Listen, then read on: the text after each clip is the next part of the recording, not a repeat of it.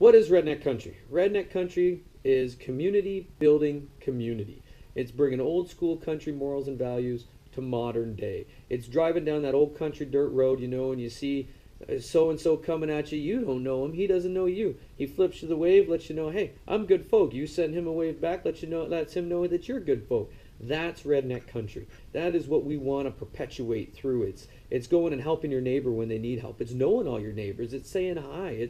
It's just the simple small things. It's the huge big things. It's doing a community dinner to bring everybody together and get them talking and get them to know each other, so that it's just not hustle bustle of everyday life.